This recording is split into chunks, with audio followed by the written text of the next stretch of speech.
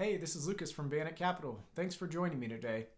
Today I want to talk to you a little bit about investing with your tax-advantaged retirement account. Now this could be a solo 401k, a self-directed IRA, an EQRP, and if you don't know what any of those are, that's okay. Make sure you find an accountant or someone qualified to give you advice on how best to use these. I'll give you some recommendations at the end of the video of some what we call account custodians, which will help you basically move everything over to an account that you're able to invest in these types of syndications with. Now, many investors are surprised to learn that they can take these accounts and move them into a syndication and invest alongside with other people that are just writing a check, high net worth individuals that just have cash laying around. Well, they might have a bunch of cash, but it's stuck in a self-directed IRA. You can still take those accounts and move them over and invest right alongside everybody else. So when one of the most common hurdles I hear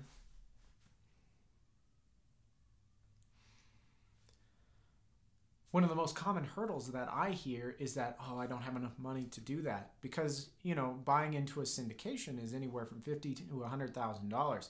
That's a lot of money. Most people don't have that just lying around in cash. However, a lot of people do have that in these tax-advantaged retirement accounts. So if you can take this money that's not being used, not being put to work, and put it to work in a syndication where we're earning much more than your retirement account is in the stock market, and it's less volatile, you're definitely going to be better off. There are some other things to look out for, mainly UBIT, UBIT, or UDFI, which are two very different terms that you'll hear thrown around when talking about syndications. UDFI is unrelated debt financed income, and UBIT, as it's sometimes called, is unrelated business income tax. Now, these are taxes that will generally apply in most syndications because they utilize debt.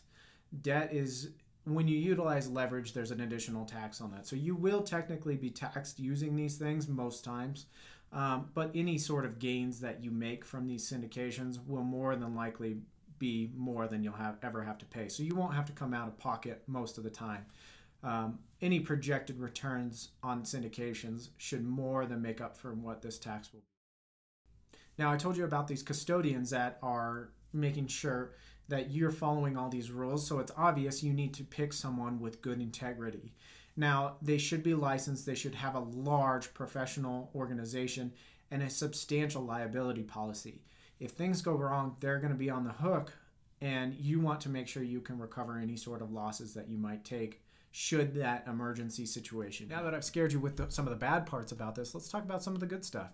The tax preferences still apply. Any capital gains you make will be tax deferred or tax free depending on what type of investment you're using. You have greater control over what you're investing in with a self-directed IRA. Now, you're not going to be able to email a CEO of a mutual fund or of a company that you're invested in, but you do get a sponsor's email. You get their phone number. You know where to find them. So you get greater control, greater access to deals, and it's just an all-around better return when investing as opposed to the stock. Now, if your account is doing great, disregard this video. It's not for you. But if you're like the most of us, your self-directed IRA or your 401k when invested in a mutual fund is not doing great. You need to take advantage of this opportunity that the government gives you, totally legal. Move that over into a self-directed IRA or a solo 401k or an EQRP and take advantage of these syndication offerings. This is great. You can invest in anything if it's rolled over into a self-directed IRA. You can invest in Bitcoin, you can invest in gold, silver, all these things that people don't realize.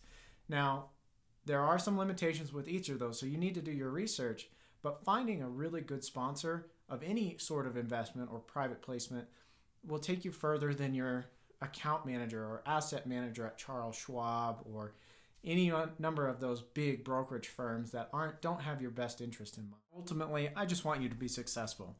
So whether that's in a mutual fund, whether it's in the stock market, whether it's in a syndication, as long as it's working for you, that's all that matters. I personally believe that syndications can get you to your retirement goals faster and more efficiently.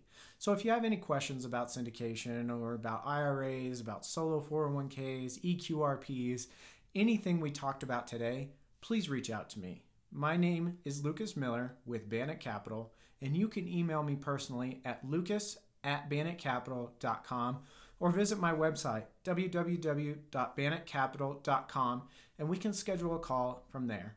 Thanks.